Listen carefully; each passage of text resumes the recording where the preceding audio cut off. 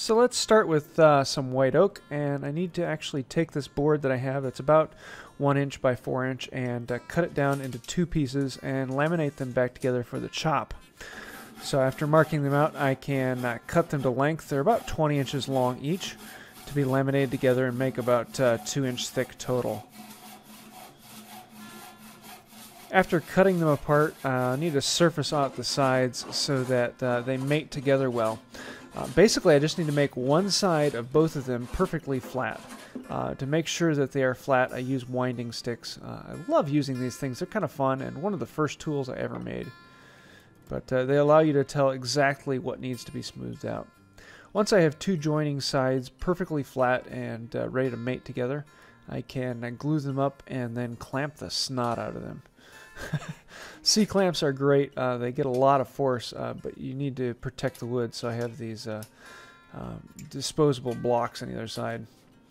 Once I have it back into shape, I want to do a little bit of sculpting on the body. I didn't want it just to be this large rectangle, so I used a draw knife to take out some on the front side and the bottom and just kind of give it a bit of a shape. Then I can come in with the spoke shave and refine that shape and make it a little bit smoother and cleaner. After that, I go through and give all the corners a chamfer.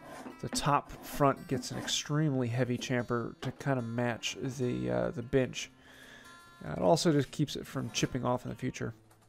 I need to make 2 nuts for the front of this vise, and I had this hunk of white oak that wasn't good for much else, and it works perfectly for these. So I used a combination of stencils and tape rolls to mark out and kind of play with the design, basically making an S shape that the S is in the middle. Then I can cut them to a rough dimension so that I can work with a smaller piece. Just makes it a little bit easier to clamp in. Before going any farther, I use the brace and bit to clear out the holes, one on either end so I don't have to sculpt those with a turning saw, and then the one in the middle. The one in the middle I had to be very careful with, just for the threading's sake. So I drill from one side and then come back from the other side, and it gives you a really nice clean hole. These auger bits are great for giving you a very, very clean hole. But if you go all the way through, they're going to blow out big time. So that's why I go through until I can feel the point sticking through on the other side. Then I can flip the work over, and now I have that little hole. I can center the auger bit in and get an exact circle matching with the other side. Gives you a very, very clean hole, entry and exit on both sides. So this hole needed to be slightly smaller than the 1-inch screw so that I can thread it out. Now that I have all of the holes cut, I can come back in with a combination of saws to sculpt the shape. I get most of it very close with this, and then come in with a turning saw to make all the round curves. Now that it's basically shaped, I can start using rasps and files. I'll start with a very coarse rasp and refine the shape, and then go to something finer and finer and finer until I'm using such a fine rasp that it's actually giving it a smooth surface. Now let's go on to the chop. Now that I have the chop all glued up, I need to drill through to mark the holes into the bench top. So I'm actually clamping it in place so that I can drill all the way through the chop and into the bench.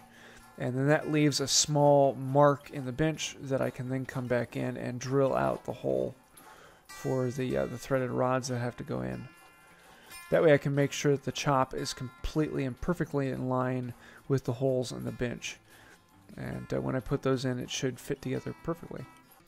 So I need to tap these holes in the bench so that I can screw in threaded rod. These taps you can get at Amazon and other places.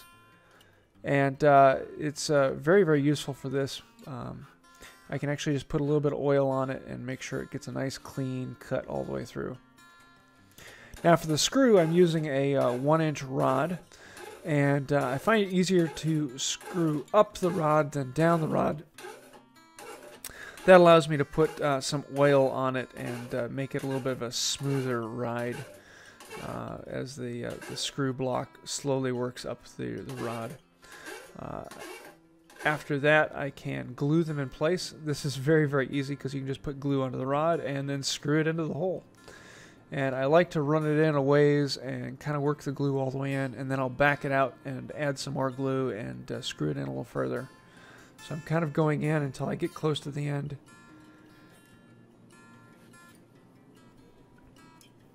And then I can back it out, add some glue, and put it in the rest of the way. And I keep going until it's tight. And that's never going to move again.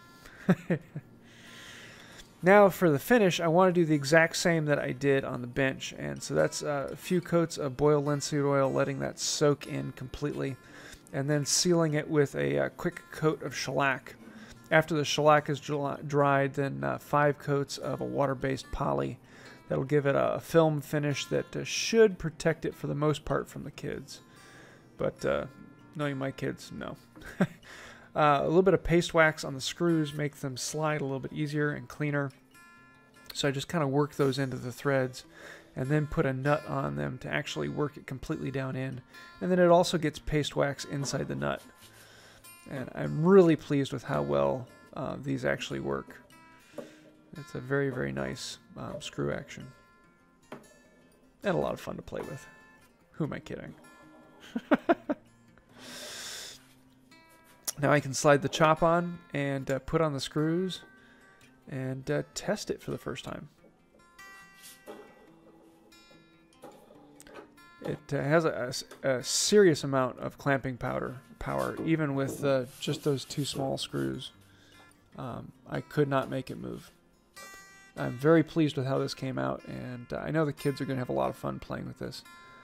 But speaking of which, let's see what they think of this.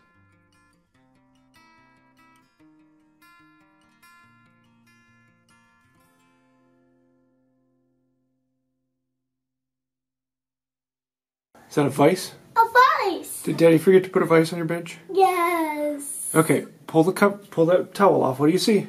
A vise! It is a vise. It looks like a vise.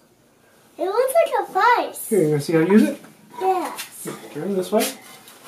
You put this in. No farther. Now, turn them down. There, now you can work on that piece of wood. Do you like it? Yeah, screwdrivers on wood. That's what you do, bud.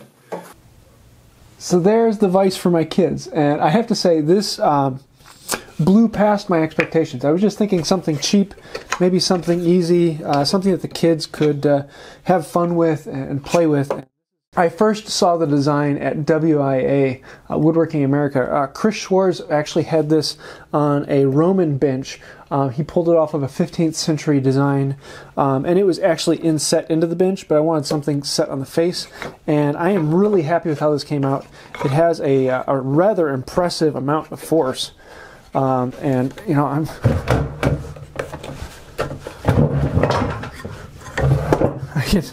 I'm moving this bench, and let's see if I can actually...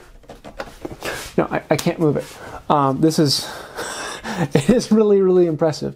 And if it were a little higher, I might do my dovetailing on this. So I'm actually thinking about making something very similar to this for my bench. And so far, the kids have really been kind of enjoying it and getting a chance to play with it. So it's a very simple, easy design. You know, the box and screw to make these threads, I think you can get them for like 30 bucks or so.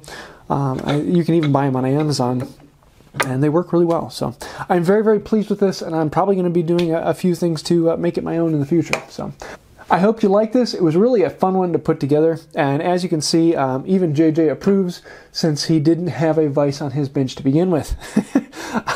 So yeah, if you did like the video, please hit like and think about subscribing. Also, I want to say a huge thank you to the patrons on Patreon. You guys are absolutely phenomenal and a huge encouragement to me. So thank you for that. If you did like this video, feel free to check out one of the others. This one right over here is actually the build of the bench. So if you want to see how I built that for the kids, click there. And until next time, have a wonderful day.